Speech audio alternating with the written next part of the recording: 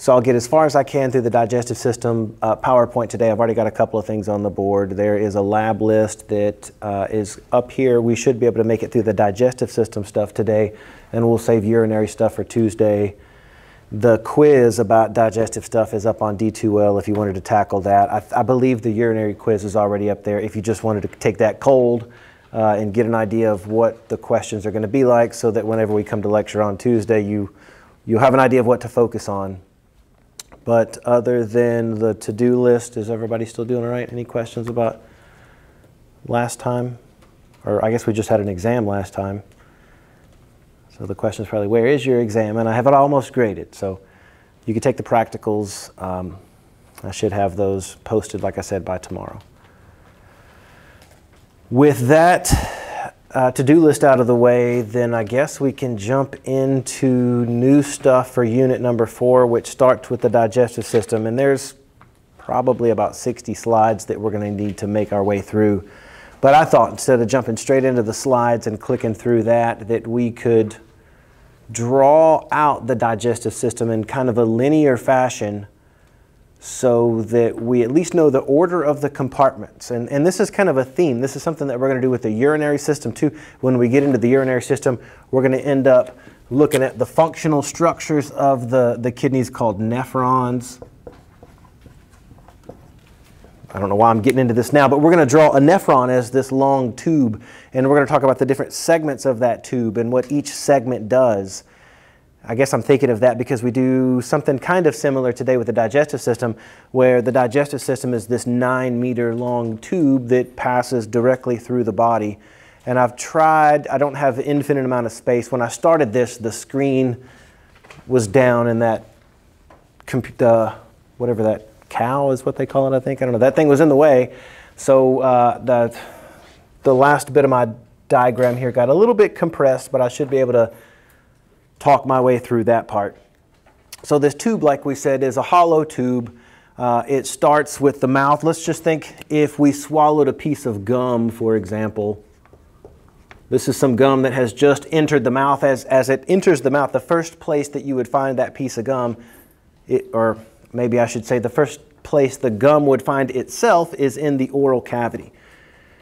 And we're going to see this series of compartments that this gum is going to pass through, as it doesn't really have any nutritious quality and is going to end up making its way directly out the other end as waste.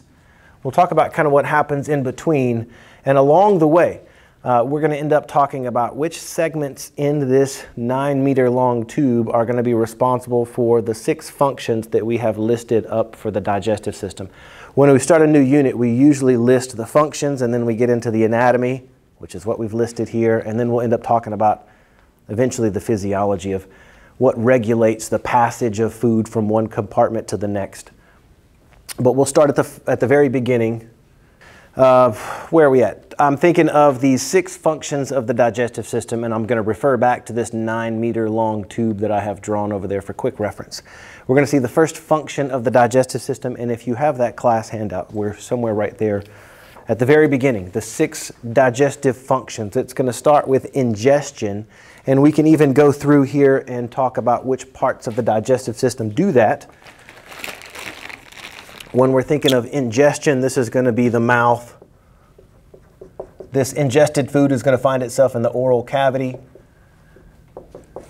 And there in the oral cavity, we're going to see this in some of the lab models, you have the tongue and the teeth. And what the tongue and the teeth are going to do, they're going to mechanically manipulate that food into a ball of food that we call a bolus. It's going to push that ball of food around in the mouth so that the teeth can mechanically break it into smaller chunks. So mechanical digestion, this is done in the oral cavity by the tongue and the teeth. The goal is to break the food down into smaller bits. Gum isn't going to get broken down into anything smaller, but if you were taking a bite of a Snickers bar, for example, you're going to break that down into small enough pieces that you can actually get it through the pharynx. That was the throat. We, in lab, broke that up into 3 different parts. There's the first part that we called the nasopharynx, then there's the oropharynx, and eventually the laryngopharynx. I just saved space and put the little 3 there that reminded us that the pharynx, the throat, is broken up into the 3 parts. The last part of the pharynx is going to lead into this esophagus. We'll see this is a long tube that connects the pharynx down to the stomach, and this little sphincter that will open and close and determine if things are able to pass from the esophagus to the stomach is called the cardioesophageal sphincter.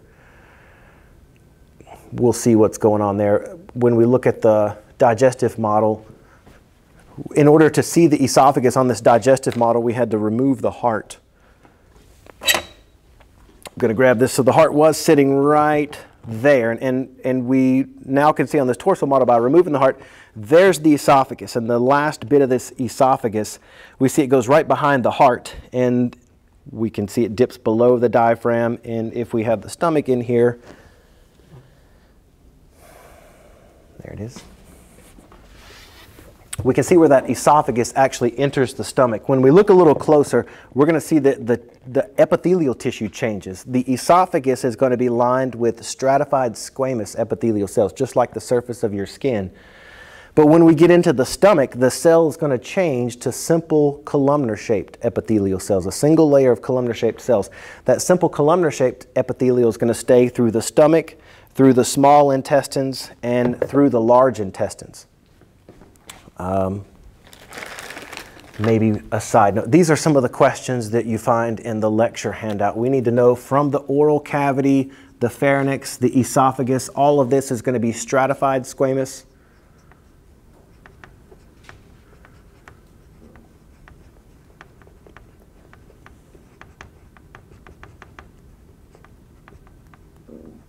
Stratified squamous epithelial tissue. But then when we get, let me grab a different color. This one will work.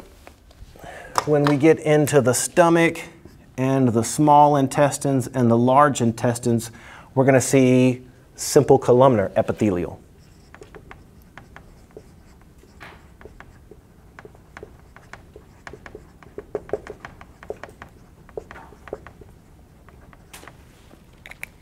And then once again, when we get into the rectum, eventually all the way out, that once again goes back to this stratified squamous epithelial tissue.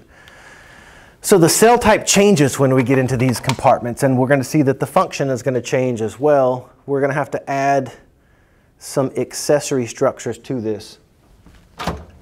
Hello? Yeah, no problem. As always, there was technical difficulties that kind of slowed us down, so you're right in time. Since we're starting a new system, I was listing the functions of the digestive system over here, and I was trying to draw the digestive system as this 9-meter long linear tube that allows us to put the compartments of the GI tract at least in a sequence. And what we're about to do is we're going to kind of end up talking about each compartment and what happens in each of those compartments individually. So if we're a piece of gum that is taken into the oral cavity, we'll make our way through the opening, through the mouth, into the oral cavity. We see in the oral cavity is where the mechanical digestion occurs. The teeth and the tongue kind of manipulate that food and break it down into smaller pieces that you could swallow.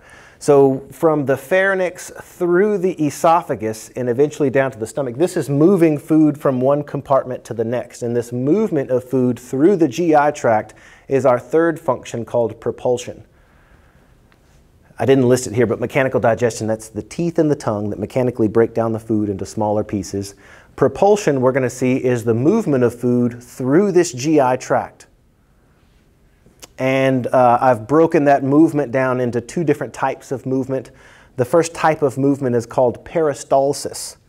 And you can think of peristalsis as like a conveyor belt movement. Peristalsis is going to take food and push it constantly in one direction, just like it's a conveyor belt. From the mouth, it's going to continuously move until it makes its way all the way down to the anus. Conveyor belt motion, peristalsis. We'll see what muscles are responsible for peristalsis. And then there's another movement that we're going to see that happens along this GI tract. It really starts to happen in the stomach and in the small intestines in particular, and that's this other type of movement called segmentation. Segmentation, I'll just draw maybe as some loop-de-loops because that's my way of drawing that segmentation is more of this churning type of movement. Think of a washing machine. A washing machine, like you put the detergent in there, you got your dirty clothes, and then that washing machine just kind of jostles the stuff around it. It gets everything to mix together. And that's what segmentation is. Segmentation isn't about moving it from one compartment to the next. It's just jostling it in that compartment. And what's really, instead of mixing dirty clothes and detergent like I'm using in my analogy, what's happening in these compartments like the stomach and the small intestines, where we have a lot of this churning motion, we're going to see that food is mixing with digestive enzymes.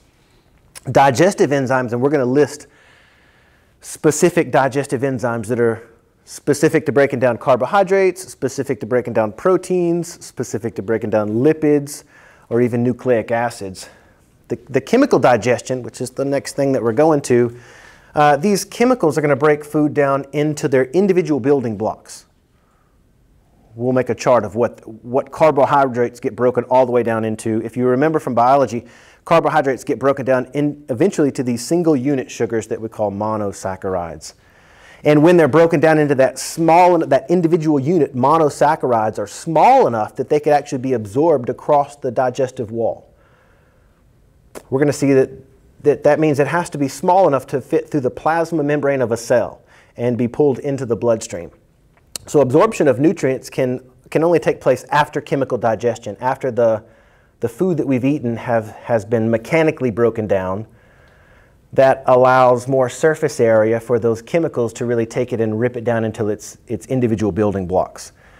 After chemical digestion, it's ready to be absorbed into the bloodstream. And we mentioned, kind of getting back to our lymphatic lecture, we talked about some things, in fact most things are going to be picked up by normal systemic blood vessels, but those lipids are going to be too large to be absorbed by blood vessels. That's where those lymphatic vessels were picking up lipids, which we had on our practical last time. This was a cross-section through the small intestines, and we saw these systemic capillaries, and we even saw this yellow structure, which was our lacteal, here in the small intestines. That's where a lot of this absorption of nutrients is taking place. So let's list that. Really kind of the key thing when we get into the small intestines, what's unique to that is the absorption of nutrients. So anytime this is happening, we know we're in the small intestines. The large intestines is going to basically reclaim bile salts. We'll describe what that is. And it's going to reclaim water, things that can be reused before defecation occurs. So large intestines.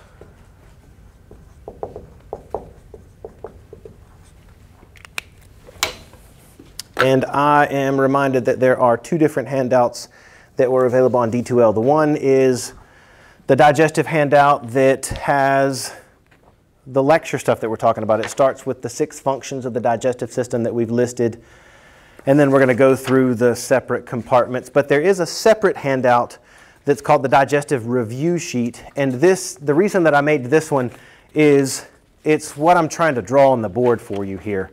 You have on the front page, there's a list of terms, some of which I have put in order here, and we're going to have to add to this list. There are some accessory structures that we can add onto this picture, but you've got some diagrams of these throughout this handout. I think there's 3 diagrams. One is of that pancreas model that looks just like the pancreas model that we have over here. So we've seen the spleen before. I believe we've even seen the pancreas before, and we identified this part of the small intestines as the duodenum, the first part of the small intestines, which we'll focus on more today. You've got, that's the last diagram in the back. The second to last diagram is the diagram of the large intestines. I feel like we've sketched that on the board at least once. So if I do that again today, you've got a diagram of that. And then there's even the diagram, this is on page 3, of the small intestines. I currently have, just to save space, the letter 3, geez, that will get cut out. The number 3 here next to small intestines to represent this diagram you see on page 3. There are 3 different parts to the small intestines. The first part we're going to call the duodenum. Again, these terms you have on the list on the very front of the page. I'll list these things as soon as we get into the slides as well. I just wanted to show you on this diagram, if I pin some of these things on a model, you can see that letter B here is right at the very beginning of the small intestines. It's right next to this pancreas model. it's obvious that that's right at the very beginning of the small intestine. So there's no hesitation in referring to that as the duodenum. We can see it's right at the very beginning of the small intestines. And then from this diagram, if you look at letter A, that's at the very last part of the small intestines. You can see that's where the small intestines makes its way into the large intestines. So B is the very beginning of the small intestines. A is the very end of the small intestines. So that puts letter C just somewhere in the middle. We're going to see the middle part of the small intestines is the jejunum. Duodenum, jejunum, and then ileum is the last part of the small intestines. That's where we get to name this sphincter muscle the ileocecal valve. We said this is the valve that opens and closes and lets things move from the small intestines to the large intestines. We'll see there's two sphincters at the end of the large intestines that determine whether waste is making its way out or not. Okay, so handouts. One shows the parts of the GI tract that we should be able to label all the way through, and the other one that I'm referring to has more of the functions of the GI tract, and then we get into some of those accessory structures at the end. Let's put a couple of accessory structures in there now.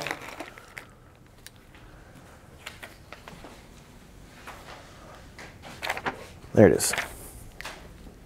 The first one that I'm going to put, I guess I'm just going to squeeze it in, and on second thought, I'm going to grab another color.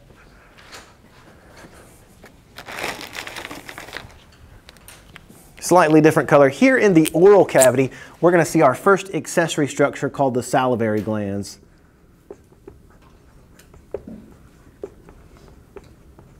I believe these have been on the lab list before. There were 3 different salivary glands that we had to know. All of these salivary glands released their secretions into the oral cavity. Of the 3 salivary glands, they are all producing what we call salivary amylase.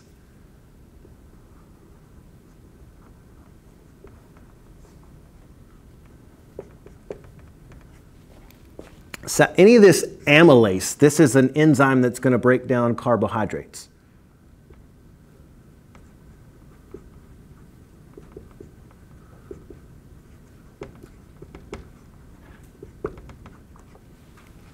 So carbohydrate digestion happens really in the oral cavity. We'll see, and I'm jumping ahead here, that that's one of the reasons why they say to chew your food a certain amount of time. So if you're eating French fries or a baked potato or something like that that's got a lot of carbs in it, if you chew your food, if it hangs out in the oral cavity for a while, the salivary glands will secrete their salivary amylase, and they'll break that down into more simplified sugars. And sometimes you get a sweeter taste in your mouth if you let the enzymes break that complex sugar down into simple sugar.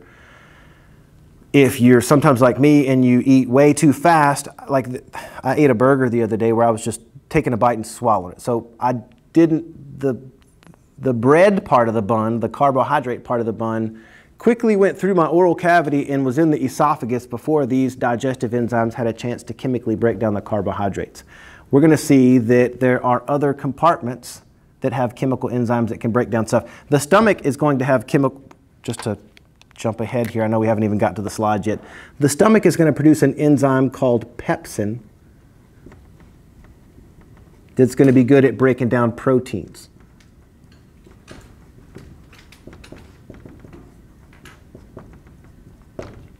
So protein digestion, the chemical breakdown of proteins really starts in the stomach. And we'll see the cells that are responsible for producing that pepsin. We'll need to remember that pepsin breaks down the stomach.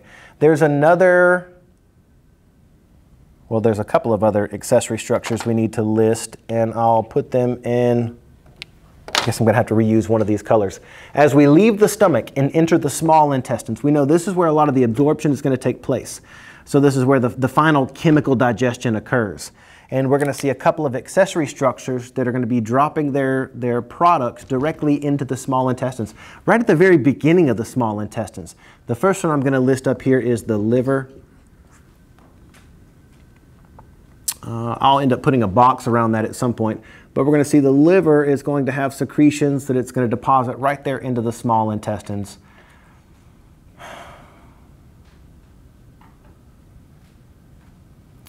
I kind of want to, well, let's do this now. The things that the liver is going to be producing in there is going to be The main thing that the liver is going to produce is bile.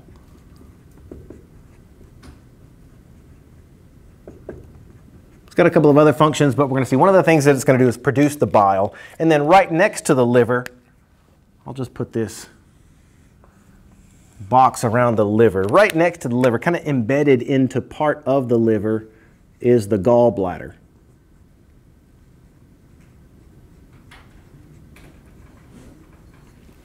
This gallbladder is not going to produce bile at all. Instead, what the gallbladder is going to do is it's going to store the bile that the liver produced. And also, while it's stored there, the gallbladder is going to remove water from it, so it further concentrates the bile that hangs out in the gallbladder. If you eat bile, maybe I didn't say this, bile is going to help in lipid digestion.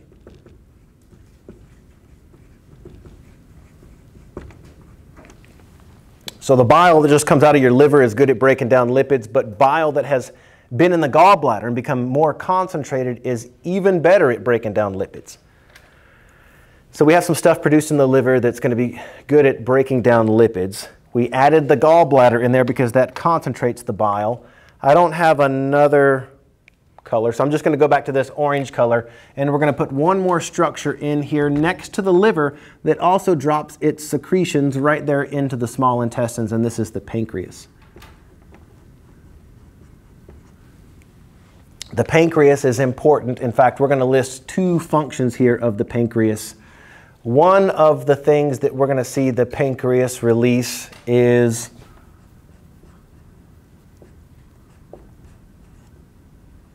that molecule. This is sodium bicarbonate, and you know, if we just take this molecule all by itself, this is something that the pancreas produces in response to you not eating lunch. We're doing this now. Let's just put the two things of the pancreas. One is this sodium bicarbonate that is what the pancreas produces when you don't eat food. And then when you do eat food, the pancreas has another arm here that it can spit out all four types of digestive enzymes that can chemically break down any four of the bile molecules. If you kind of remember from the first of our talk here, we're going to see that a certain compartment, the oral cavity, is got the chemical enzymes to break down carbohydrates. The stomach has chemical enzymes to break down proteins, and the liver and gallbladder have chemical enzymes to break down lipids. Those are three of the big ones there.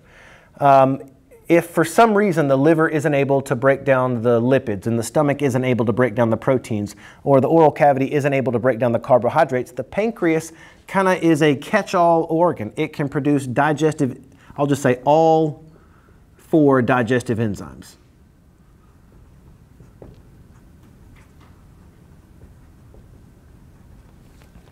So if you're eating a bunch of food, even if you're swallowing your burger way too fast like I did, and the carbohydrates didn't even get a chance to be chemically broken down by the oral cavity, that's okay as long as my pancreas is working. The pancreas is going to produce enzymes that can get those carbohydrates down there. This is what's called pancreatic amylase, and it's much more concentrated than salivary amylase. Details that we don't have to remember. We just need to know amylase, whether it's in the oral cavity or coming from the pancreas, can break down carbohydrates. One of the reasons why you can't really survive without the pancreas is because we can see the pancreas is needed when you eat a big meal because it can help break down any of the food particles that you're eating to small enough pieces that they can be absorbed by the small intestines. But there are days where we don't eat. In fact, I did grab some Sonic on my way over here, to be honest. But before that, I was very hungry. And if you're not eating, then this stomach acid is going to drip directly into the small intestines. Again, we'll see this when we get to the slides, and I mentioned it earlier.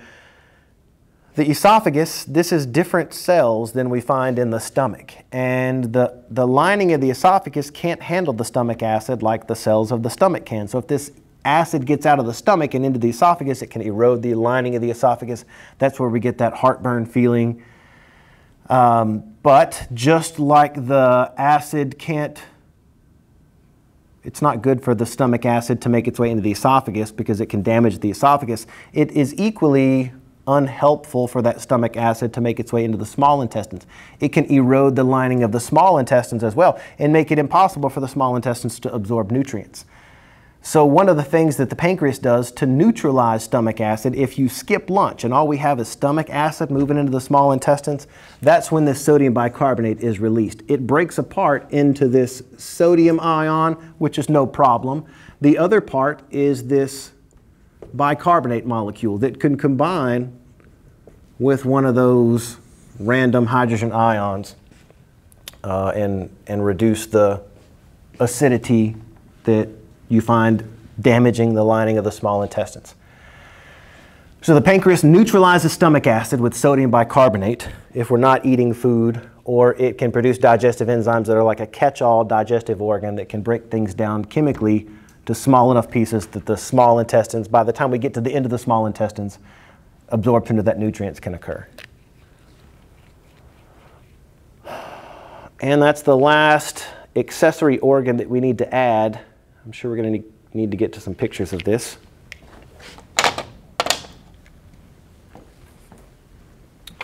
Let me check my...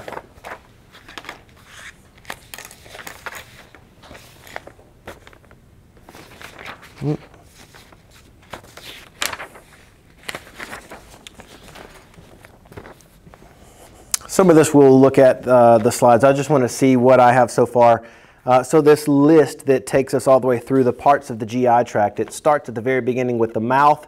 That's where we've drawn here that the gum enters the body.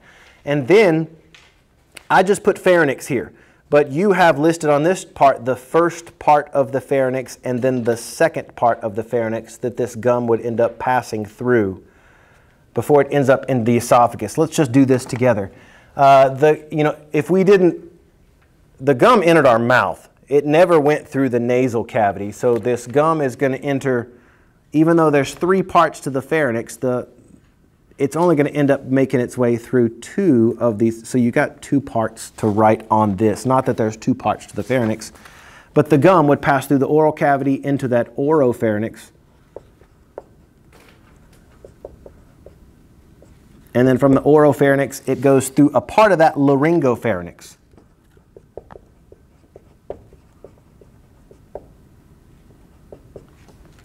From that laryngopharynx, it is into the esophagus. And from that esophagus, it travels all the way through the esophagus, and then it bumps into this cardioesophageal sphincter. I think the term you have on there is gastroesophageal sphincter. Either one works.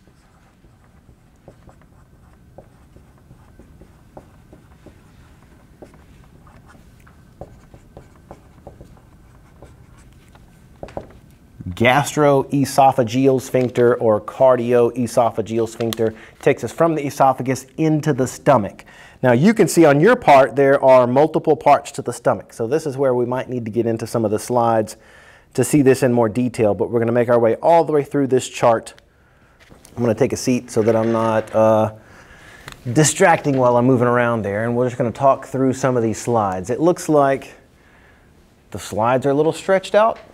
I don't know what's going on there. I guess this is some kind of new computer software, but we won't let that slow us down. We're looking at, this is a pretty decent picture of the GI tract. I've drawn it linearly for us, but we can start here with this oral cavity. It shows us inside the oral cavity there are the structures like the teeth and in particular the tongue.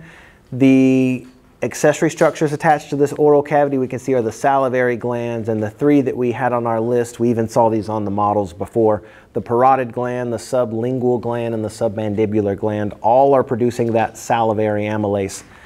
From the pharynx, we make our way down the esophagus, eventually into the stomach. We'll see in more detail the different parts of the stomach. But from the stomach, we're going to see that leads into this small intestines. It's not immediately obvious where the small intestine starts and stops. So the thing that you can look for is the end of the stomach. That takes you right into the very beginning of the small intestines. The first part of the small intestines we said is the duodenum. The very last part of the small intestines, right down there, where the small intestines enters the large intestines, that last bit of the small intestines is the ileum.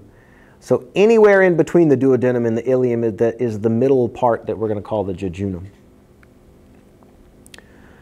All of the small intestines we can see have kind of jumbled together there in the middle. They're surrounded by these larger tubes that we just refer to as the large intestines.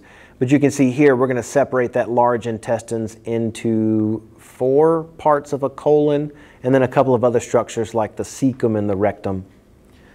We even pointed to that appendix that hangs off of the cecum. You have a diagram in that digestive review handout that, like we said, shows the parts of the large intestines.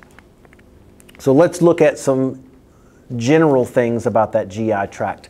No matter whether we're in the esophagus, the stomach, the small intestines, or the large intestines, we're going to see 4 walls, 4 layers along that digestive tract wall. One of the models that I was talking about last time, and it's this model, is showing what we're about to talk about with these slides. This model is a representation of that 9-meter GI tract.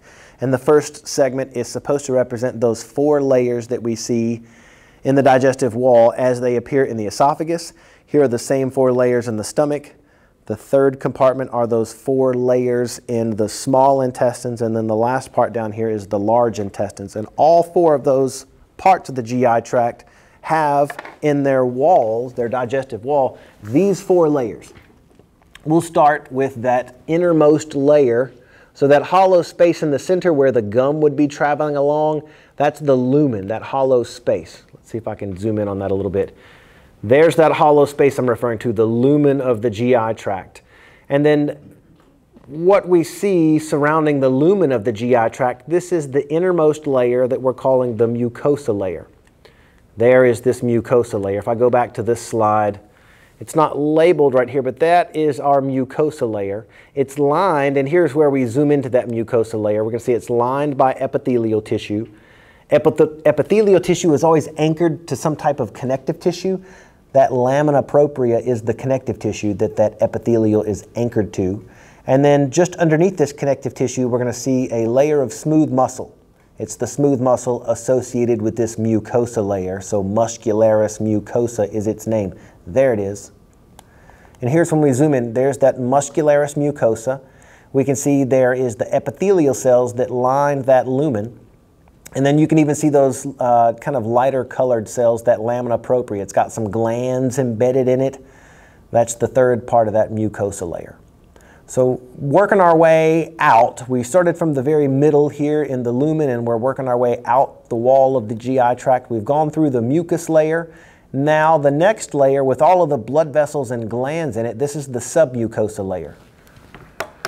In fact, I can easily recognize the submucosa layer on any of these models because you can see digestive glands and what are the cross sections of blood vessels. So submucosa here, it's got a bunch of blood vessels and glands in it. And then once we get to the outside of this submucosa, we're into this outer layer that is a double layer of smooth muscle. What I like about this slide is it shows us, if we look over here, we're kind of seeing that GI tract cut transversely.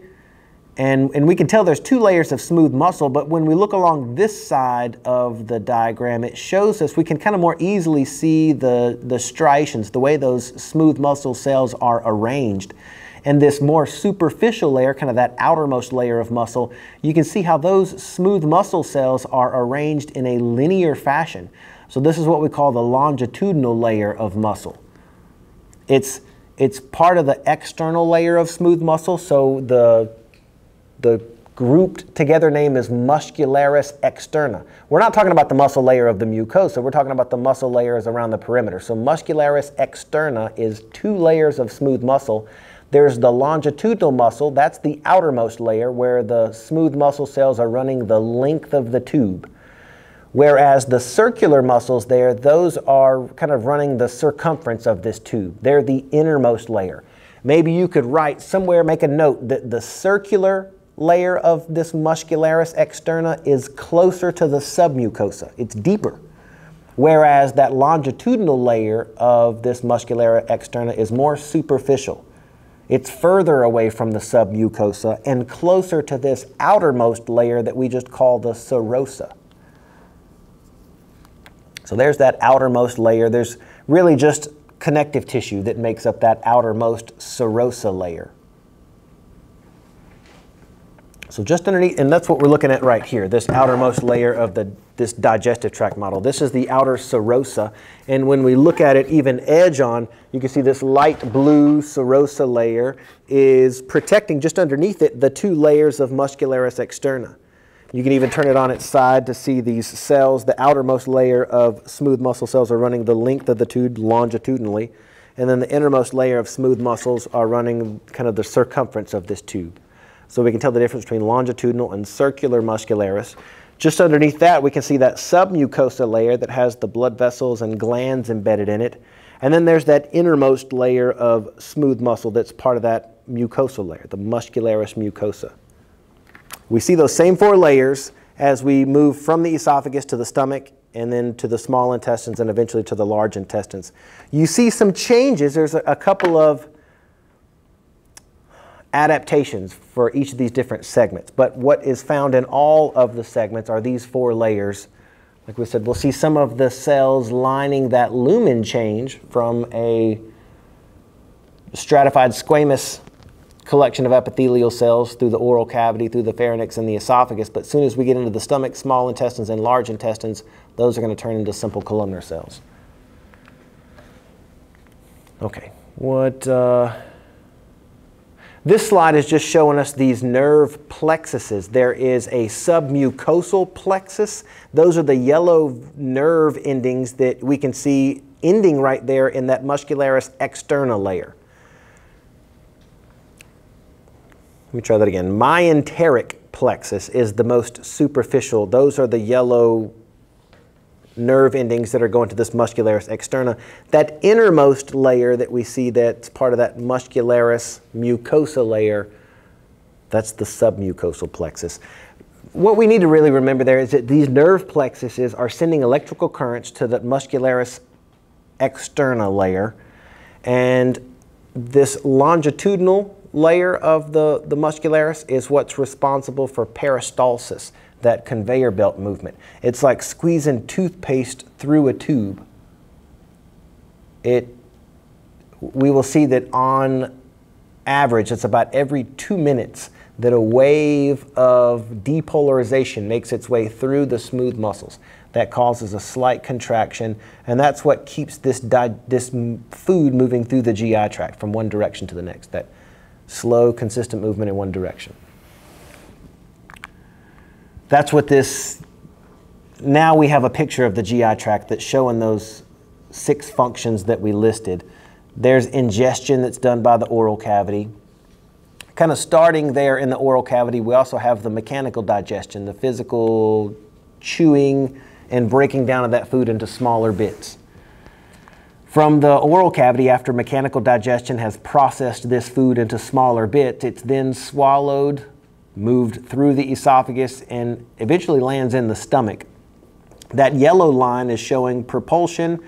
Let me clarify that a little bit. This green line that we can see is a type of propulsion that we're calling peristalsis, this consistent movement from the mouth all the way down to the anus.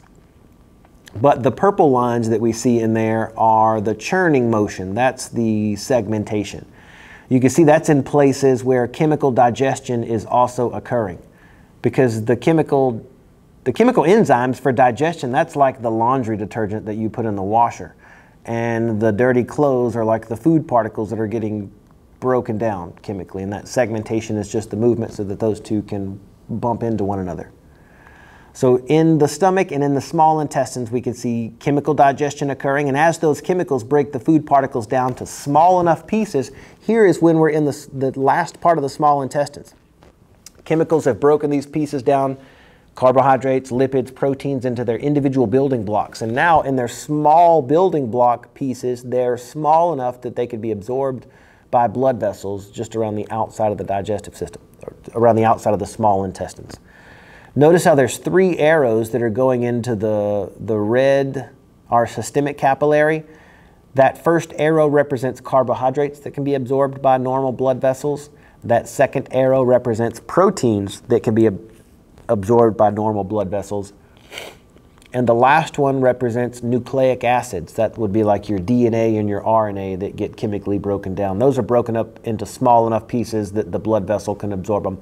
The only arrow that's not going into our normal blood vessels is this one that represents the chemical breakdown of lipids.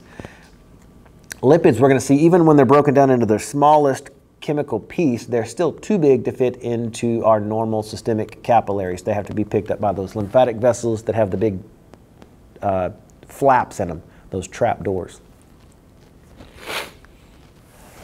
Okay, so we've made our way through the small intestines and we've absorbed as much of the nutrients as possible. What's left over is mostly waste, but some of that stuff, if we're not eating food, like I skip lunch all the time, and what would be making its way into the small intestines is those, we can't really see it because the screen is cutting it off, but the pancreas can release that sodium bicarbonate. That's trying to neutralize stomach acid. And that sodium bicarbonate would make its way through the small intestines as it's neutralizing that stomach acid and would eventually end up in the large intestines. And we want to reclaim that. We could reuse this sodium bicarbonate to neutralize more stomach acid. We don't want to lose that in the waste. So we'll see some of the stuff that is reclaimed here by the large intestines. It's mostly water, but other things like those bile salts and this sodium bicarbonate that can help neutralize stomach acid. Anything that's left over is just the waste or the fecal matter that's compacted and eventually defecated. I know I've crossed off this part of the diagram on our board, but we'll see the internal and external anal sphincters that are responsible for defecation. Well, we'll talk about defecation reflex too at the end of this. Getting into the physiology too soon. And that's cut off just a little bit. But what I'm trying to show with this slide is that we're taking a transverse cut through the torso. So what we're seeing, we've removed the top half of somebody's body and we're looking down into the bottom half of their torso from above. And we can see these kidneys are attached to the posterior part of this abdominal wall. And just in front of the kidneys, we can see here's a cross-section through the liver, and this is a cross-section through the stomach. All we're pointing out here in this slide is the difference between what we're calling, in this term is cut off here, but there's a term called intraperitoneal versus this term over here, retroperitoneal. You may remember we were talking about serous membranes last semester. We said there are serous membranes that wrap around our delicate internal organs, like the serous membrane of the heart was the pericardium. There was the pleural membrane around the lungs, and around the digestive system there's this peritoneum. There's a parietal peritoneum and a visceral peritoneum. This is that serous membrane that wraps around internal digestive organs, and we'll see how this peritoneum is basically going to surround most of the digestive tract, but not all of the digestive. Some of the parts of the GI tract get outside of this peritoneal cavity. And the parts of the GI tract that are outside of that peritoneal cavity are what we call retroperitoneal. For example, you can see the kidneys are outside of that peritoneal cavity. They are retroperitoneal. We'll see the rectum is also retroperitoneal. There's different parts of the GI tract that make their way outside of that peritoneal cavity. Here's looking at that abdominal cavity from the side, and we can see things like the liver. We can see this compartment is the stomach. That large compartment here is the transverse colon. And what I like about this picture is that you can see all of these smaller tubes. Those are parts of the small intestines. So that light blue that you see, that wrapping around the tubes of the small intestines, that light blue is the visceral layer of that peritoneum, the visceral peritoneum. It's the part of that serous membrane that directly touches the organ that it's surrounding. Like when we said, if we were to come over here and touch the surface of the heart, this is the visceral pericardium. So if we were to somehow open up do like a rat dissection and open up the abdominal cavity and touch the small intestines, we're touching that visceral peritoneum. And the green line is showing us the parietal peritoneum that is really just lining the inside of this abdominal cavity. Between the visceral peritoneum and the parietal peritoneum, there's all this space. And if I know I'm just using my hands, we maybe can watch a video to see this, or I can see if we can get our hands on some actual things to dissect. But if you've opened up the abdominal cavity of an organism, like a rat or a cat, you can grab the small intestines and just kind of lift them up and kind of move them around, because all of the small intestines are anchored to the back of this abdominal wall by way of those purple lines that we're going to call the mesenteries. This isn't the greatest way to represent the mesenteries, but one way that I can sometimes show that, I'm just going to rip a single page off of our handout, and I'm going to stick together 3 of these markers that I'm not using. And let's imagine that these markers are, this is the GI tract. We'll imagine that these are hollow tubes, and the lumen would be that hollow center. This piece of paper is going to represent my visceral peritoneum. And we're going to see that visceral peritoneum wraps around the digestive tubes, and this extra little, so the part of this paper that's not touching the tubes, kind of this foldy part, these are the mesenteries. And the mesenteries are anchored to the back of this abdominal wall. So like I said, if we were to open the abdominal cavity, you could grab these intestines and kind of lift them up and move them around, because they're attached by way of this mesentery to the back of that abdominal wall. So the part that actually touches the tube is the visceral peritoneum. That's attached by way of this mesentery, and it's the mesentery that's fixed to that abdominal wall. Okay, back to this pointer. A couple of other things that I like about this picture is it shows what we don't have a good model that shows. Most of these torso models,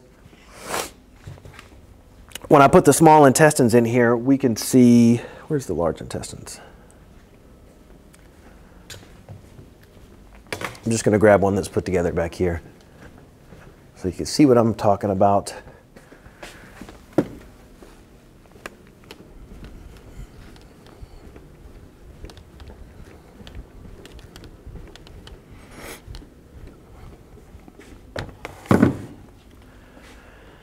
We can see the small intestines. There's nothing, what has been removed from this model is a structure called the greater omentum. And we can see that somewhere.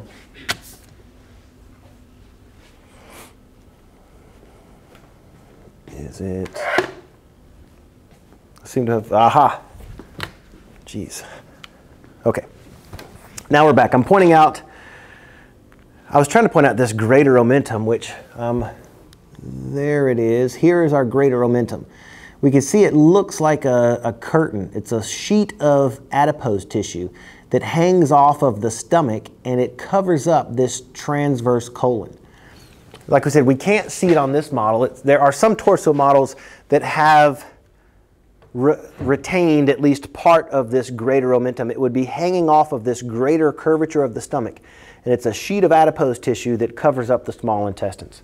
I think I have a picture of it.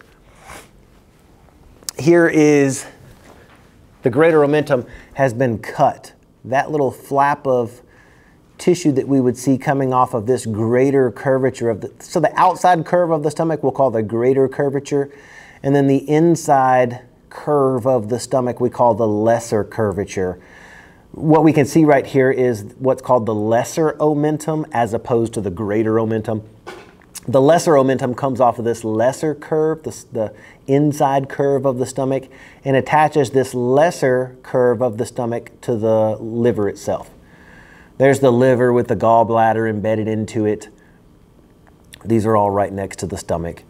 But if we look at that greater curvature, the outside curve of the stomach, there's also an omentum layer that hangs off of that. It's currently been cut away from this picture, but if I go to a couple of the next pictures, here's that greater omentum. It's that sheet of connective tissue, but what's kind of misleading about this picture is that somebody's taken that greater omentum and lifted it up. So if we go back to this picture, you can see how that greater omentum really hangs down. But if we were somehow able to grab it from the bottom here and lift it up like the hood of a truck, that's what's going on in this picture. That greater omentum has been lifted up, and what it has revealed is underneath there is that transverse colon and some of the small intestines. What you can also see from this picture, the small intestines are basically anchored to the back of that abdominal wall by way of these mesenteries. This is a webbing of connective tissue that anchors the small intestines to the abdominal wall. We'll see that this webbing of connective tissue is also anchoring the different parts of the large intestines to the abdominal wall. Again, another way of just looking at this picture right here. So we saw the small intestines is anchored to the back of that abdominal wall by way of the mesenteries, and we're going to see things like this transverse colon. It's also anchored to the back part of that abdominal wall by way of the transverse mesocolon. These are not going to be a bunch of questions on the exam, but this one slide does help answer some of the matching questions in the lecture handout when it wants you to know, what part of the GI tract anchor, how can I say that again? There's some questions in there that want you to know how the different parts of the GI tract are anchored to the abdominal wall. So there are different structures we can see that anchor different parts of that GI tract to the abdominal wall. We'll go through all of those whenever we compare our lecture handouts. So back to this picture here. In fact, I think it's on the very next picture. I want to show this greater omentum as it's hanging down like it normally is. This over here is where that greater omentum is hanging down, and it's covering up all of the small intestines so that we can't really see them from this picture. The picture on the left is like I said, the picture before was where that greater omentum has been lifted up like the hood of a car so that you can see what was underneath that greater omentum. It was protecting all of those small intestines. So there's the greater omentum hanging down as a curtain of adipose tissue. And here's a picture of that torso model that I said some torso models will actually still keep that greater omentum on half of the small intestines. But I guess why they remove it on a lot of them is so that you can tell the difference between the different parts of the small intestines. There is our duodenum, the part of the small intestines that the pancreas attaches to. There's our pancreas. Then we can see down here at the very end, if you look closely on that model, there's a part of that small intestines that opens up. And it reveals where the small intestines enters this part, the large intestines. So that last part of the small intestines we know is the ileum, and anywhere in between we can just call the jejunum. Also stuff that we had seen in our previous lecture, but we talked about how that celiac trunk comes off of this abdominal aorta and it sends blood over to the stomach. That's our left gastric artery. There's that blood vessel that sends blood over to the spleen, our splenic artery, and then the other branch making its way over to the liver was our common hepatic artery. What we talk about in this lecture, though, is really what the liver's doing, what the gallbladder's doing, and what that pancreas is doing back there.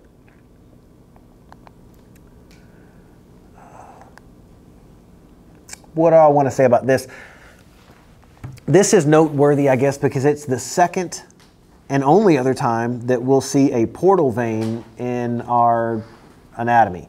The first portal vein was connecting those two capillary beds. One capillary bed was in the hypothalamus, the other capillary bed was in the anterior pituitary gland. And we said a portal vein is just a vein that connects two capillary beds. So this portal vein is going from the small intestines to the liver. It's our hepatic portal vein. I think it made the lab list last time that we had a lab practical.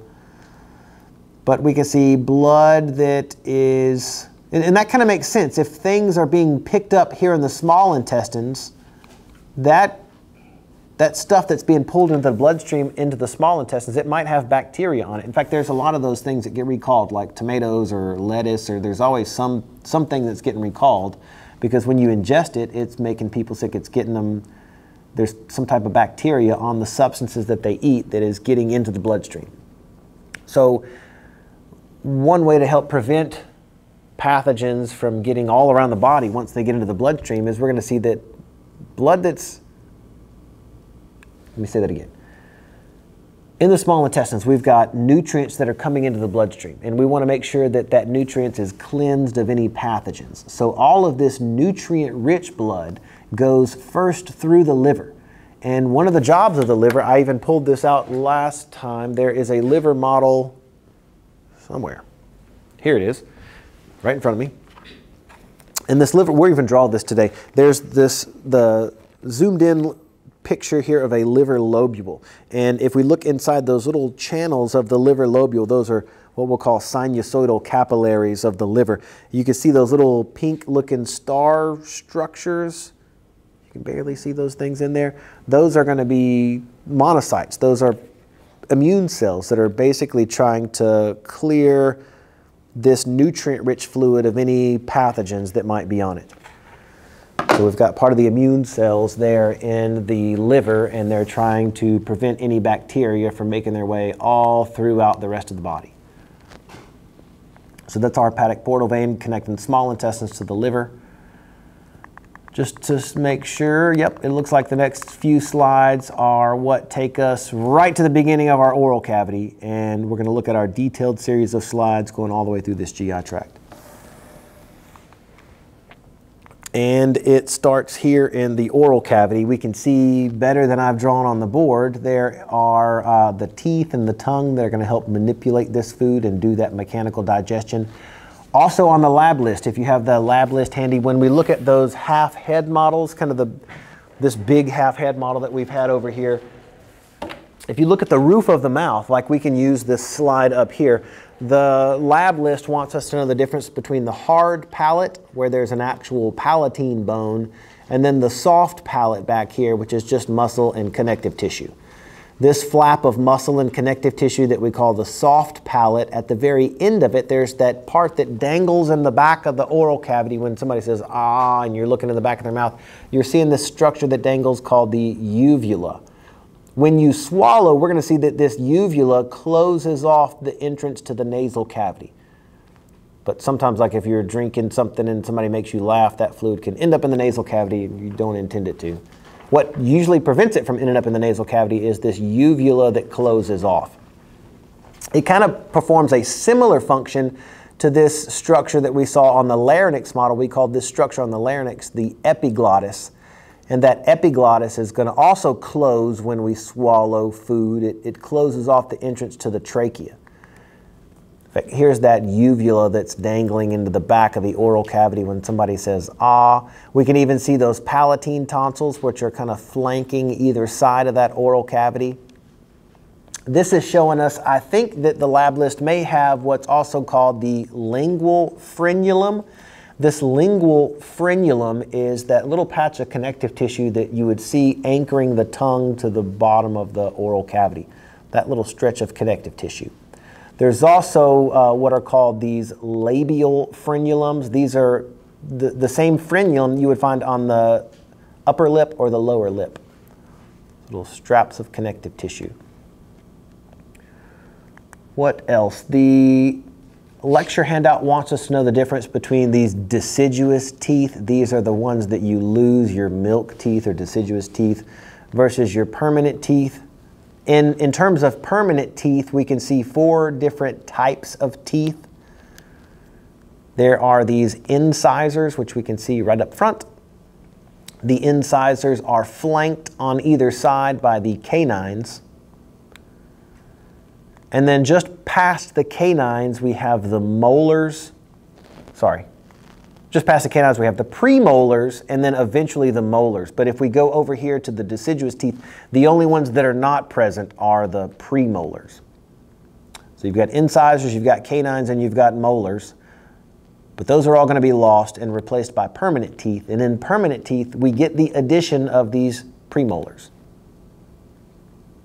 So incisors, canines, premolars, and then our molar teeth. What's the one that the milk teeth don't have? What was that one? They have no premolars.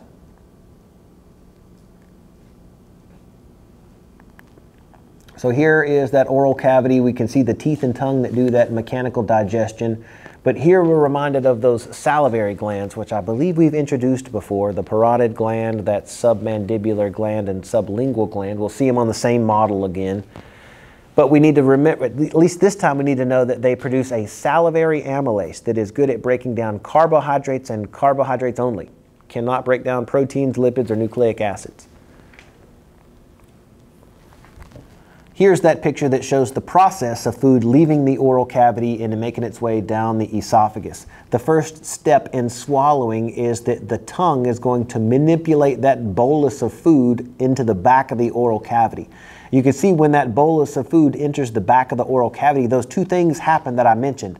The uvula closes off the entrance to the nasal cavity, and the epiglottis closes off the entrance to the larynx. So that food only has one way to go now. It can't get into the nasal cavity, and it can't go down into the trachea. The only place it can go now is into the esophagus. So the third phase is our esophageal phase, where that food moves by way of peristalsis down the esophagus and eventually into the stomach. What has to open for it to make its way into the stomach is that cardioesophageal sphincter, or gastroesophageal sphincter. So here's that esophagus, and I'd mentioned that the lining of the oral cavity, the lining of the pharynx, and the lining of the esophagus is all stratified squamous epithelial tissue, but that's going to change when we make our way into the stomach. And if you look over here on the far right-hand side of this slide, right there is where the esophagus stops and the stomach begins. You can see the cells change. Everything before this is all stratified squamous epithelial tissue. It's non-keratinized stratified squamous epithelial tissue. We can still see the nuclei in there. But right after this line, we go immediately into simple squamous epithelial tissue. So we've entered the stomach. The epithelial tissue changes and the functions are going to change now. We're going to see some cells in the walls of the stomach that are going to start to produce that pepsin that's good at breaking down proteins. So let's think about the stomach for a second. If you have that review sheet that we said that looks at all parts of the GI tract, here's where we leave the esophagus and we enter the stomach. And I'm going to grab mine just so that I know we're all on the same page. You can see just past the esophagus there is that cardioesophageal sphincter. And it's even labeled, at least right out to the right-hand side of the blank, the sphincter or valve. You can put cardioesophageal sphincter. But just after that cardioesophageal sphincter, that tells us we're no longer in the esophagus. We've now moved into the stomach. And the first part of that stomach we can see right here is called the cardia. It's called that because the apex of the heart is adjacent to this area. So there's the cardia, and then as we make our way further into the stomach, we can see there's kind of this expanded, this dome roof on the stomach. That dome roof is the fundus. So as we make our way through the cardia, kind of the entranceway, and then around this domed roof, which we call the fundus, we're now into the main chamber of the stomach that we just call the body of the stomach. Something unique about the stomach, it's the only part of this GI tract that has 3 layers of smooth muscle in that muscularis externa. And that's why I had the stomach out somewhere. It's not great, but this little scratchy stuff that we can see on the side of the stomach, this is showing us the 3 different layers of muscle. There's the longitudinal muscularis, which is the most external layer. There's the circular muscularis, which is just underneath that. And then there is an oblique layer of muscle. That's the innermost layer. We can see that on the outside of the surface of the stomach on this particular stomach model. I think that's also a question somewhere in our lecture handout. But going through the parts of the stomach, we've got the cardia as the first part. The second part is the fundus. And then the third and largest part of the stomach is the body of the stomach. After the third and largest part of the stomach, we enter what we call the distal region of the stomach, and the distal region of the stomach is what we call the pylorus or pyloric region. You can call it the pyloric region or pyloric canal is kind of to the end of that pyloric region. So the pyloric region is the distal region, and it comes to an end by running into another one of those sphincter valves. This one is called our pyloric sphincter, or sometimes just called the pylorus.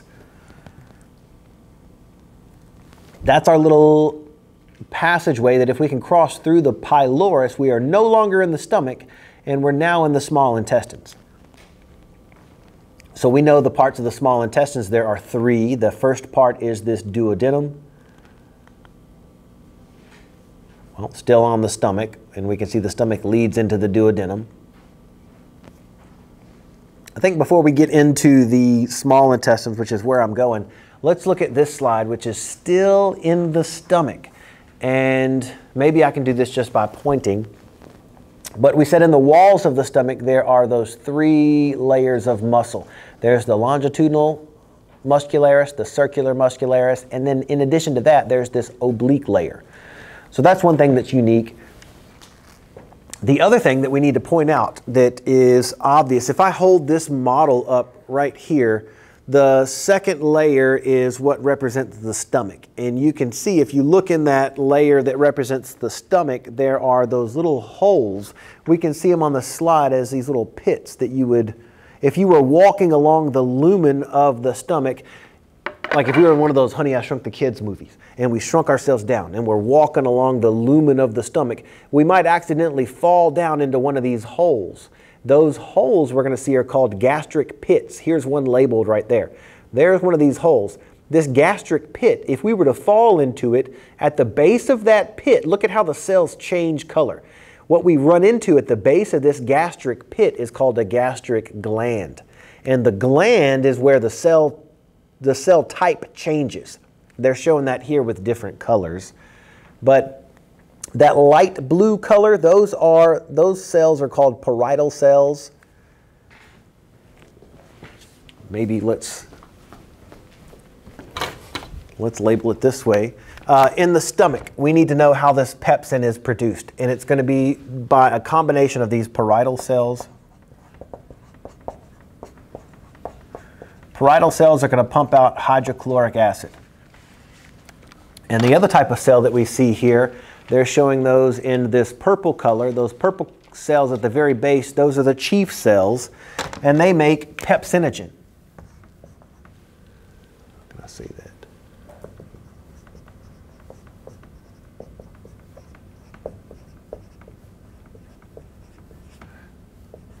Pepsinogen, anytime we see that O-G-E-N ending, it tells us that this is inactive.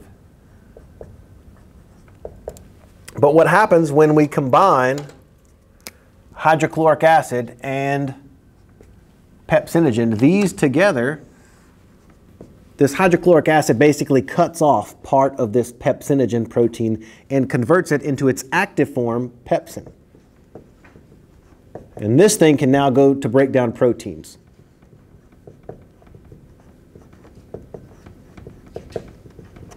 So there are cells in the walls of the stomach, primarily the chief cells and the parietal cells, that produce a product that when combined is converted into pepsin. And that pepsin is going to start to break down proteins if they're available.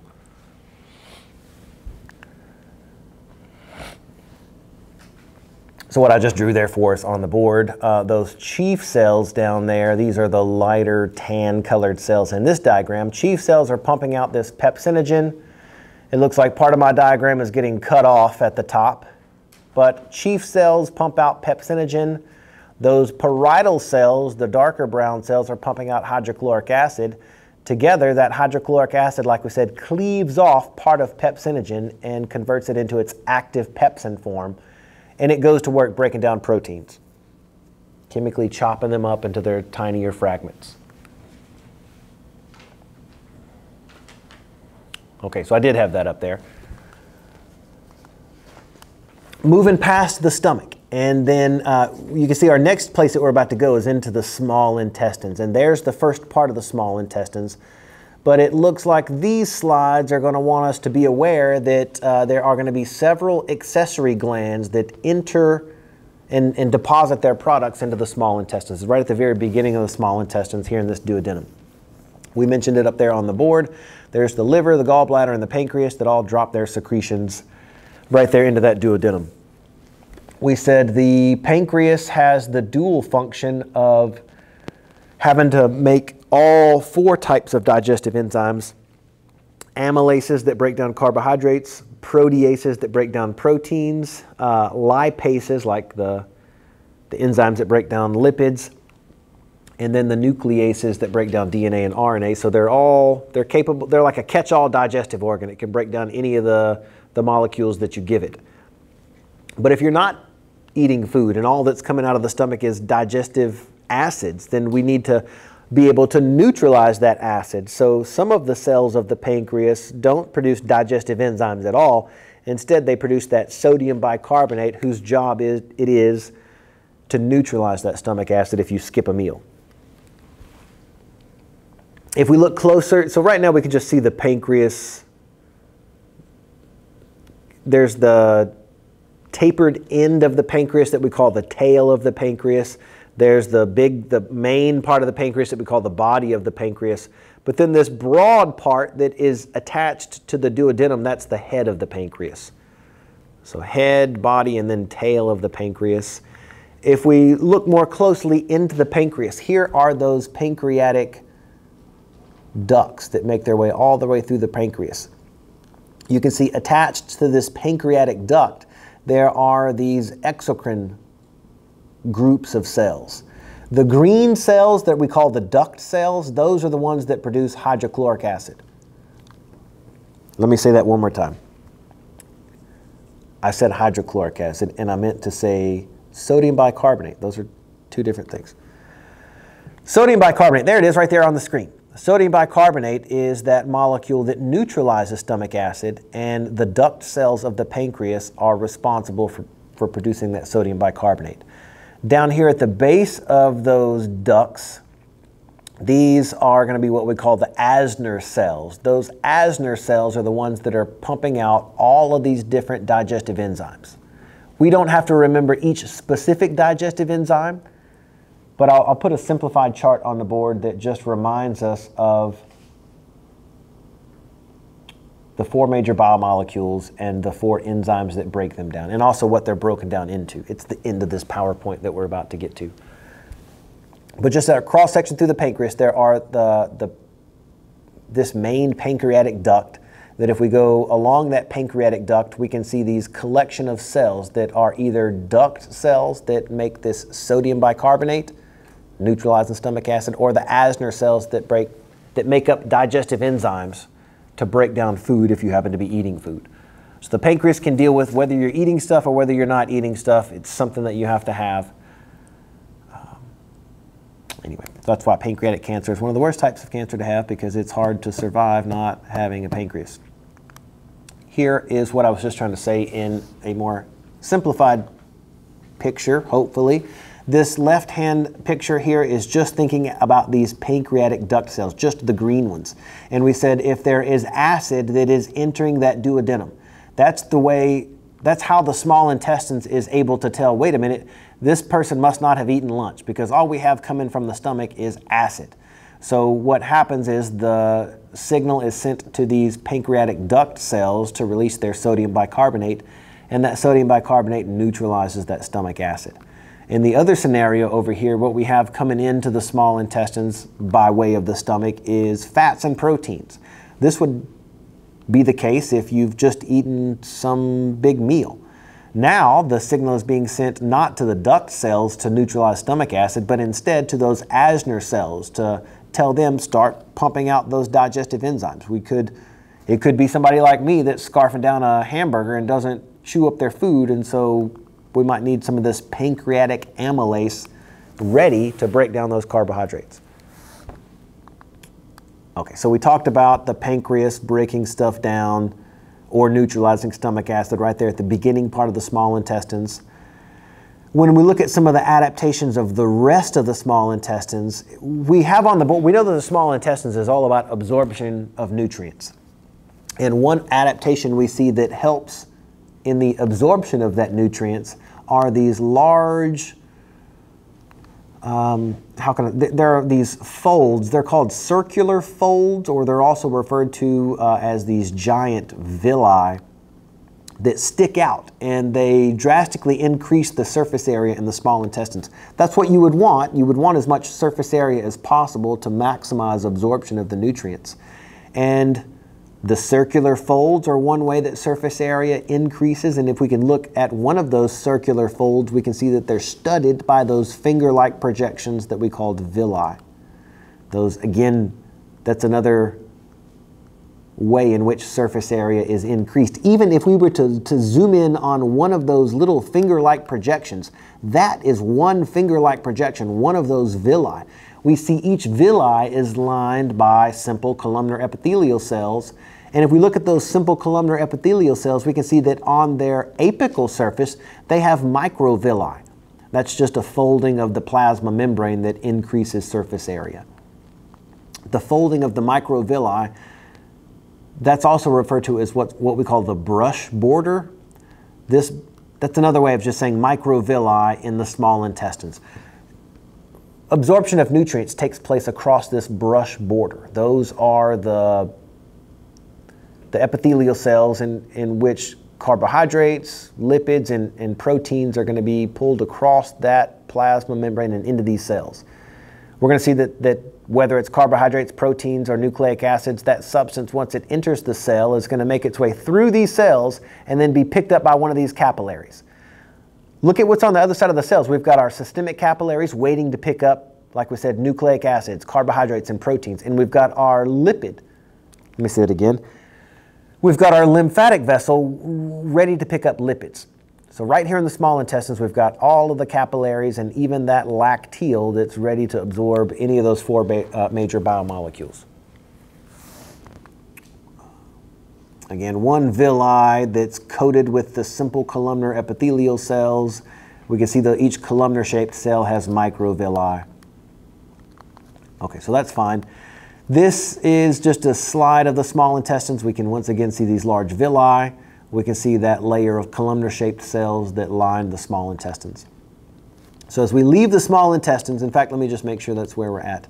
As we leave the small intestines and enter the last bit, what we're calling the large intestines, we said the function here was compaction of waste and to reclaim any water or things like sodium bicarbonate that can be reused. Here's the picture of the large intestines, which is made of 4 parts of a colon and then some additional parts. And in fact, that little bit that we are looking at, that's the last bit of the small intestines. That's our ileum. So to leave this ileum and enter the large intestines, we would have to make our way across this ileocecal valve. So let's imagine we cross through that ileocecal valve. Then we have entered the large intestines. But if we turn around and go down this way, this is the little blind sac. It's an ending part of the large intestines that we call the cecum. And attached to that cecum, there's this extended little tube that we called the appendix. When we looked at this, I think this was in our lymphatic system, we saw that the appendix housed a bunch of the lymphoid tissue. So there was lots of T cells and B cells that were hanging out in this cecum and in the appendix. Their job was really to keep the gut bacteria populations relatively low, close to that ileocecal valve. We didn't want the bacteria getting back into the small intestines where they could be pulled into the bloodstream. If they did get into the small intestines, we saw right there at the distal end of the small intestines, that's the only place we found those Peyer's patches, that densely packed malt that we found, again, as a prevention from trying to prevent gut bacteria from being absorbed into the bloodstream of the small intestines. So leaving the small intestines, entering the large intestines, we've got the cecum, we've got the appendix, but now if we go the other way, we make our way up this part of the colon that we call the ascending colon. As we make our way up the ascending colon, we can move across this transverse colon, and then eventually down the descending colon, and then there's this little S-shaped sigmoid colon. After the S-shaped sigmoid colon, we just have the rectum and the anus. Now there's a couple of other things to point out. I think on your review sheet, there were these 90-degree angles, these little fixtures that we see where the large intestines makes this 90-degree turn here. What's not shown up here is there would be the liver. The liver would sit right over here above this part of the large intestines. So this 90-degree angle is called the hepatic fixture. Hepatic is a term that just refers to liver. So this is the side of the large intestines that would bump right up against the liver. But on the other side, on this, once we go across this transverse colon and where the transverse colon and the descending colon meet, this 90-degree angle is called the splenic fixture because the spleen would be right there. Just trying to go back a couple of pictures to see if we had one of those, but we'll just have to see this on the model. Hepatic fixture is between ascending colon and transverse colon. Splenic fixture is between the transverse colon and the descending colon. A couple of the other things that we need to see on there, since I have this in front of me, there are that line of connective tissue that we call the tinea cola. In fact, that's not on your diagram, but I feel like it's on the lab list. This strip of connective tissue. There it is, our tinea cola. And then we can see that there are these little pouches. Each of those little pouches that we find along this large intestine is called a haustrum. I guess those are just on the lab list and not on this diagram. But splenic fixture and hepatic fixture are, so we've pointed those out. Here's a close-up of that ileum, where it leads here into the large intestines. We can see that cecum, and that would be the opening that leads into the appendix. Here are cells of the small, a cross-section through the large intestines, and we can still see a simple layer of columnar-shaped epithelial cells. So we know we're not in the rectum yet. But now that we've at least introduced the 6 major functions, we've got just a couple of slides left that take us into those accessory structures. We've already seen this one. We talked about the pancreas having the dual function of either breaking down the food that you eat or neutralizing stomach acid in the event that you forgot to eat any food. So that's the pancreas. Let's think about the gallbladder for a second. This gallbladder, we said, doesn't produce anything at all. Instead, it just stores the bile that the liver produces. I don't know if this is a question on here or not, and I wish the screen was a little bit sharper. But we can just barely make out these little green vessels here. This one would be coming from the right side of the liver, and the other one that's kind of faint would be coming from the left side of the liver. But the left and the right side of the liver, they're both producing a bunch of bile.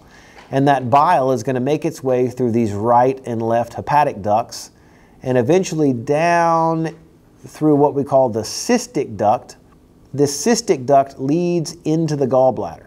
So all that bile that's produced, you can think of the cystic duct as a two-way street. So it lets bile enter the gallbladder, and then after you eat a big fatty meal, then you need this concentrated bile, and that's through these gallbladder contractions. This concentrated bile can actually make its way out that cystic duct and down what we call the bile duct.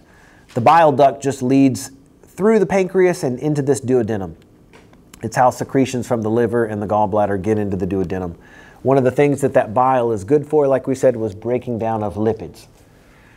But I wanted to list more things on the board that the liver is doing. In fact, there's about 200 different functions that we could list for the liver, but I'm going to boil it down to just 3 key functions. The first we have up there, which is production of the bile. That helps us break down lipids. The second key function of the liver is something I think we mentioned before, which is production of those plasma proteins. Albumin was the most common plasma protein, and it was responsible for maintaining that blood osmotic pressure. So the liver produces plasma proteins. The third thing that the liver is going to do is it's going to store excess nutrients when needed. It's true that after we eat a big meal, our liver actually swells up a little bit because it's storing that excess nutrients. And if we were to be on like one of those survival shows where we go weeks without eating anything, your liver would shrink as it's releasing those stored nutrients. I mean, our liver swells and shrinks, but not to the extreme of something like one of those giant anaconda snakes. Those things can go like 6 months to a year without eating anything. And then when it eats a big meal, that liver will swell up like 2 to 3 times its normal size.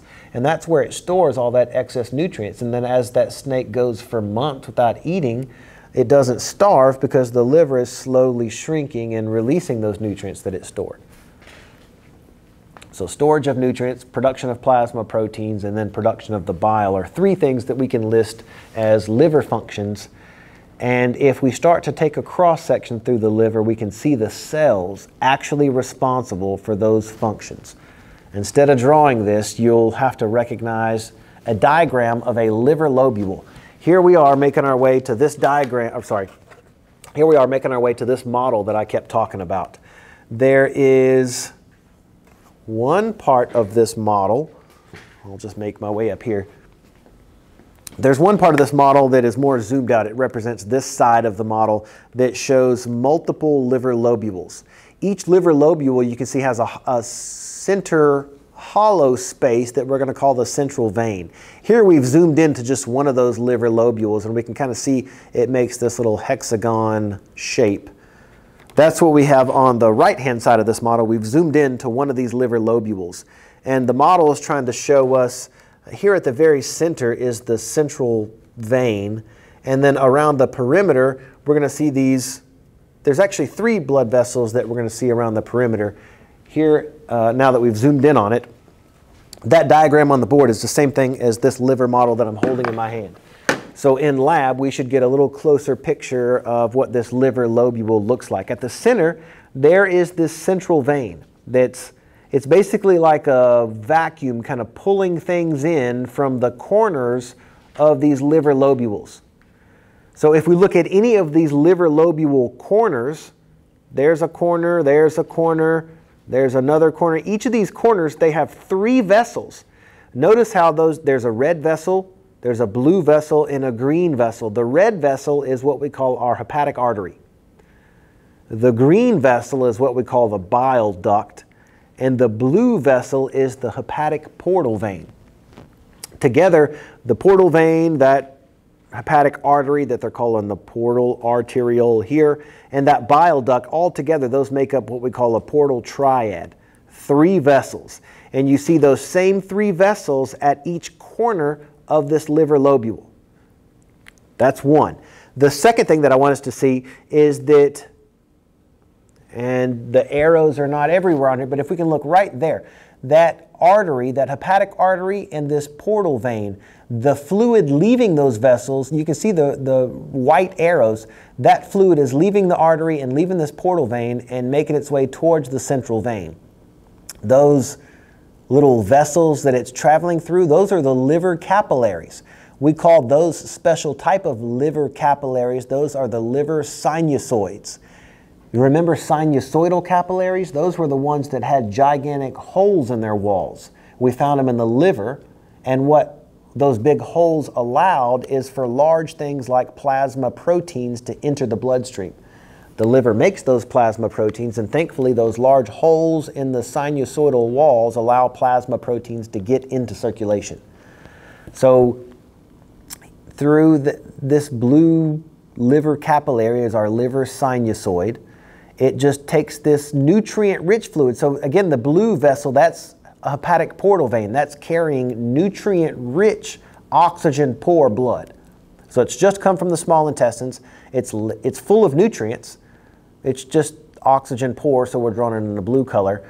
The hepatic artery, that's delivering oxygen-rich blood. So now these cells of the liver, in fact, all of those little tan-colored cells that you see, those are the liver hepatocytes. They exist in rows of cells, so they're sometimes called plates of hepatocytes, just because they're in these continuous rows of cells.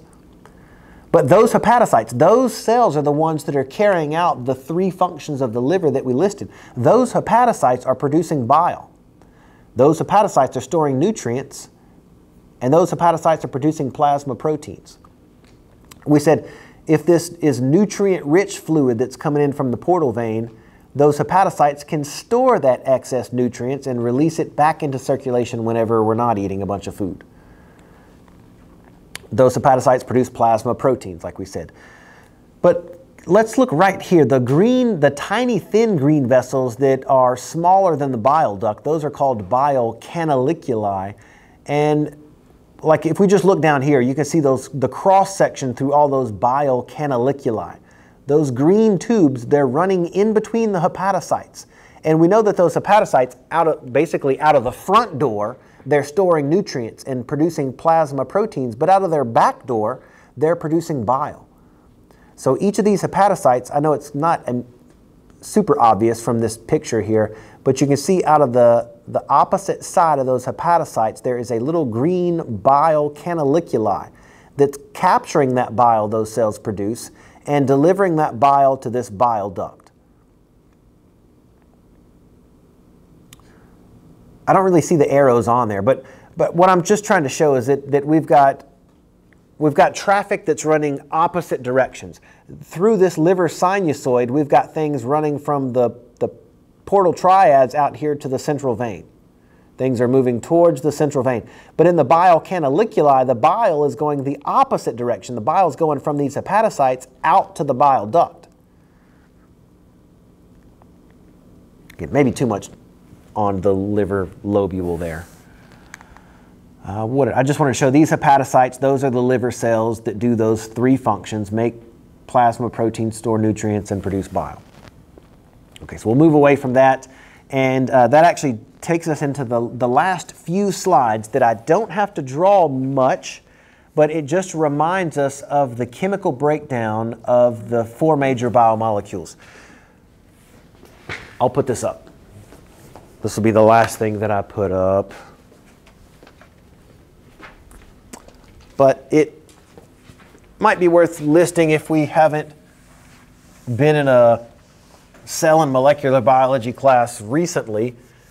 Let's list those biomolecules. So we'll start here with the substrate. This is the substance that we're going to break down. Our options are either carbohydrates, so that's going to be our sugars. There could be proteins. We could have lipids or nucleic acids.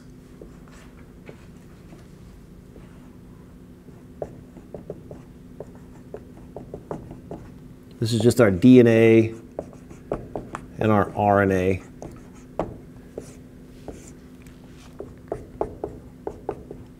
So our fats.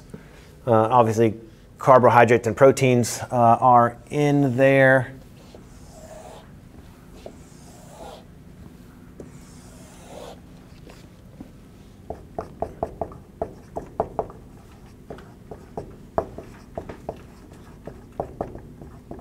The enzyme of digestion that's going to break each of these four biomolecules down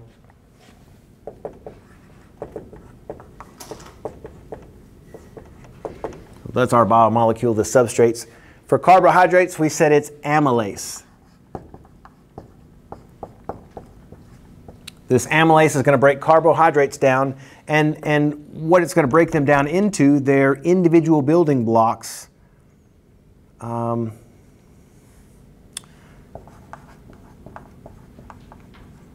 going to use this term monomer just to describe the individual unit that a carbohydrate is broken down into. This amylase is going to break a carbohydrate down into its individual building block that we're going to call a monosaccharide.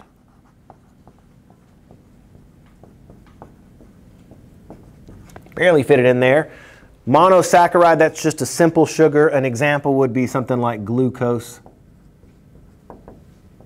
or galactose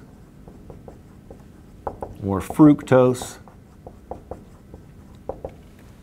So those are all monosaccharides. Those are small enough to be pulled into the bloodstream. So absorption could take place of carbohydrates once they're chemically broken down into monosaccharides. Proteins are long chains of amino acids. They're way too big for absorption to take place, so they have to be chemically broken down. Proteins, we're going to see that it's pepsin is one of the main protein enzymes. So this is a protein enzyme. We see it's produced in the stomach, and it's going to break proteins down into their individual building blocks that we call amino acids. So proteins are broken down into individual amino acids.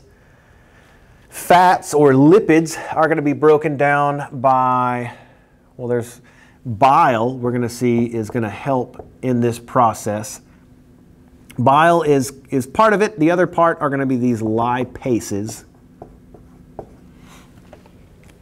So bile and lipases are going to be the enzymes that break lipids down. Lipids are going to get broken down into fatty acids, which we're going to see are still pretty big. So those lacteals, those lymphatic vessels, are going to have to pick up the lipid parts. And then nucleic acids like our DNA and RNA, there are going to be nucleases that ASE tells us it's an enzyme. So these nucleases are the ones that break DNA and RNA down into their individual building blocks, these nucleotides. That last one, DNA and RNA, is not typically broken down as a fuel source. That's an information storage molecule. Whereas carbohydrates, proteins, and lipids, among other functions, each of these do function as an energy storage molecule. So we see more enzymes that break those down. Back to the slides. This first slide is showing us carbohydrate digestion. So this is a disaccharide. It's not a simple sugar. It's two simple sugars linked together. And if we could break that link to produce these two individual monosaccharides, well, now absorption can take place. We've got two monosaccharides. Again, the top part of the slide is cut out just a little bit. But what I like about this slide, this is kind of a summary slide because it's kind of like the chart I put on the board. It shows us the four major biomolecules, the carbohydrates, the lipids, the proteins, and nucleic acids. It shows us what their complex form looked like. These complex sugars are chains of glucose, chains of monosaccharides. And by way of these amylases, they can break these complex sugars down into individual monosaccharides. So they're showing the breakdown of carbohydrates from complex to simple sugars. They just don't have on this slide that it's amylase that accomplishes that. So I wish that was there. I like this picture because it shows lipids, they start out as these large triglyceride molecules. This shows us 3 fatty acid tails anchored to this glycerol backbone. And when lipids are chemically broken down by bile and lipases, they're broken down into these fatty acid tails, which are still pretty large, and we're going to see have a special way of crossing the cell membrane, I guess, to get absorbed. I'll explain lipid absorption in just a second. We've got proteins, which you can see here. This is trying to represent a chain of amino acids, and just one of those individual links in the chain, this picture, is one of those amino acids. And it would be pepsin that would break the protein down into its individual building blocks, these individual amino acids. So lipids are broken down by the lipase and the bile. Proteins are broken down by pepsin. Then we've got nucleases that break down the DNA and the RNA to the individual nucleotides. So just back to this picture that is what this is trying to represent, that little wavy line, that is the microvilli that we would find on the apical surface of those small intestine cells. So this space up here represents the lumen of the small intestines, and we can see there's a protein that's making its way through the lumen. And the job of some of these proteases that break down the proteins is to take this long chain of amino acids and start to break it down into its individual building blocks, those individual amino acids. Now, in this individual amino acid form, it's small enough that it could be pulled across this plasma membrane and absorbed by these cells. Remember, once they're pulled into these cells, they cross the cell and enter the bloodstream. They make their way into the capillary. So proteins can make their way into the capillary.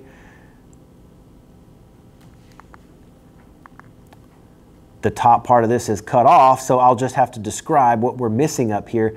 What we should have seen up here is a long chain of amino acids. This is a long protein, and all that we would see on the top part of this picture is that pepsin is this enzyme that takes large proteins and breaks them down into smaller proteins, these small peptides or individual amino acids. Individual amino acids can be absorbed, If they're small peptides, they have to further be broken down into those individual amino acids. So maybe the thing to remember here is that proteins are chemically broken down by pepsin into their individual pieces that we call amino acids. Here's another one of these pictures that shows protein absorption. There's the brush border. Those are the cells that line the small intestines. And not that we have to know each protein that's labeled there, but the theme of what's going on, we can see amino acids being pulled across these cells, so into the cytoplasm of a cell, and then it leaves the basal surface of this cell to jump into a bloodstream. So maybe the take home here is that amino acids are making their way into these systemic or normal capillaries. Here is the picture of carbohydrates. And this one is not cut off, at least. We can see our complex carbohydrate, our long chain of glucose molecules.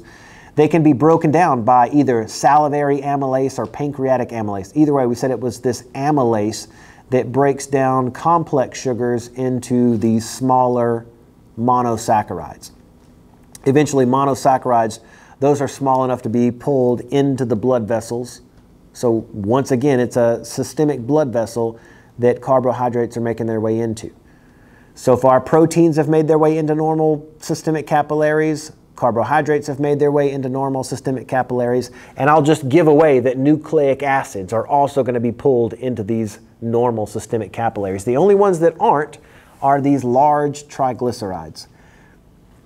This is a triglyceride. We can see that glycerol backbone and 3 of these fatty acid tails. When triglycerides are broken down and pulled across the plasma membrane, they're broken down into monoglycerides and these fatty acid tails. I'll say it this way, and this is another one of my weird analogies, but just to explain why lipids are broken down into monosaccharides, into fatty acids, is because that's as far as you need to break them down to get them across the plasma membrane. Cells don't want to waste energy. So all we're really trying to do in absorption of a triglyceride is to get this triglyceride to cross this plasma membrane right here. So on the outside, what we have are these big droplets of there's that big triglyceride. And in order to get this big triglyceride to cross this plasma membrane, it's broken down into this monoglyceride and these fatty acid tails. But look what happens. As soon as these fatty acid tails cross that plasma membrane and this monoglyceride crosses that plasma membrane, they're put back together to form that triglyceride once again. And it stays this triglyceride form all the way until it gets picked up by this lymphatic vessel. Notice how the triglycerides are too big to fit into normal blood capillaries. They have to travel through those lymphatic lacteals. But that means, so inside the cell and inside the lacteal, they're in this triglyceride form. They only need to be broken down to smaller than that triglyceride form when they're crossing that small intestine wall, when they're being absorbed for the first time. So here's where the cell doesn't want to waste time, and here's my weird analogy. I used to, this was years ago, I've had a bunch of random side jobs, and one of my random side jobs that I used to do for money is work on the weekends to put in those energy efficient windows that Home Depot sells. So you may be aware that they sell these double paned windows that are filled with a layer of gas that's supposed to give like extra insulation, and they're energy efficient windows. They make you not have to use as much energy to heat or cool your house. But anyway, the problem is, like, for me, I'm working on the weekends. I don't want to spend a lot of time. And when we get into these houses to put these windows in, it was assumed in the paperwork that the people would have the room clear of all of the furniture and stuff before we have to go. Because sometimes, like, we just go in and we score the glass and we would just break the glass and then pick up all the pieces with like a vacuum and all of this stuff. And sometimes if it's windy outside, things get blown around. And so whenever we go into a new room, the people are supposed to have all this furniture moved out of the way. We went into this, there was this really sweet old lady that we went to install windows, and there was a room, it was this dining room where there was this really big, pretty dining room table. It had 4 really big legs, and it was right in front of the window, and it wasn't moved at all. So the first thing that me and one of my buddies had to do was to get this table out into the hallway so that it didn't get damaged. and she couldn't move it by herself. So I remember one of the things she said she wants this table in another room. She didn't even want it here, but she didn't know how to move it and get it through the door, because the table with these legs on it, you know, it's just too big to fit through the door. So I wanted to save time, and I wanted to get this big table out of the door. So here's what I did. I don't know if I can draw this, but you've got a table that's got these 4 legs on it. And obviously the table is too wide, I guess, to fit through the door. So what I did, each of the legs had like 4 screws on the bottom. And I could have taken off all 4 of those legs, and then taken all 4 of those legs and set them out in the hallway, and then I would just have had the tabletop that I could have taken out into the hallway. But remember, she wanted this put into another room. I would have had to stick all 4 legs back on if I would have taken all 4 legs off. So here's what I did to save time. I did just like lipid digestion does. I took off only 2 of the legs of the table, and now I've got this L shape. And so I tilted, kind of the legs were still sticking out, and we put the table kind of sideways this way, and then I don't know if I'm doing this right with my hands, but you can kind of picture if we had like this L shape, we could stick the legs out and then pull the table out this way. So I only had to take off 2 legs, and once we got to the other side of the hallway, I just had to put on the 2 legs, and now we had the table put back together. It saved me half the time. And the rest of the day I was telling everybody that I work with, this is just how lipids are digested, and they didn't care. But anyway, I didn't think of anything new. This is how the cells get these large triglycerides to be absorbed in the first place. So monosaccharides can wiggle through this space. Fatty acids can wiggle through that space, and then what's on the other side, they're put back together to these triglycerides. That's how it's stored. That's our long-term energy molecule. So if we go back further up here, and I think I have another picture that's this is the same picture. We're just looking at this part, but just zoomed in. I wanted to show the difference between these lipases that actually separate triglycerides into fatty acids and monosaccharides from those bile salts. Because we have up here, there's bile and there's lipases involved in lipid digestion. So here at the very top, let's look at this. This is a droplet of triglycerides that we might have just eaten. And there's a bunch of triglycerides in this droplet. So what the bile salts do is that they take this large fat droplet and they separate it into a bunch of smaller fat droplets. This breaking apart of fats is what we call emulsification. So the bile salts, you can think of those as emulsifiers. Like Dawn detergent or dish soap, that's an emulsifier. If you do dishes, you know that water and lipids don't want to mix. But if you put a little bit of that Dawn dish soap in there, that forces the water and the lipids to mix. That's an emulsifier. So bile salts are one of these emulsifiers that is going to force those lipids to mix with these digestive enzymes. By themselves, they wouldn't want to mix together, but these bile salts, they are an emulsifier that help these lipids mix with the lipases. Now we get that chemical digestion of triglycerides getting broken into their monosaccharides and fatty acid pieces. Each are small enough to fit through the plasma membrane. So there are those monosaccharides and those fatty acids moving through the plasma membrane and getting reassembled once inside the cell. But when these things leave the cell, they're going into one of those lacteals rather than a normal blood capillary. Okay, so we've said that. You can see these are the last 2 slides, but it's just a chart that reminds us of the enzyme and the biomolecule that enzyme breaks down. So we have this on our chart. Carbohydrates are broken down by amylase. Proteins are broken down by pepsin. Fats are broken down by lipases. And remember, bile salts aid in the digestion just by being an emulsifier. Nucleic acids are chemically broken down by those nucleases, but these are not mentioned a lot because those are mostly information storage molecules, not really broken down as an energy source.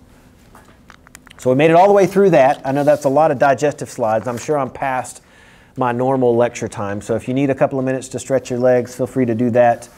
I will gather these I'm going to gather the digestive models and my lab list, and I guess just stay somewhere over here and we can gather around and check those things off the lab list.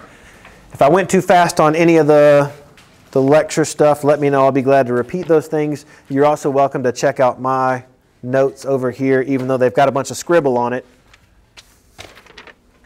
I can decipher that if needed.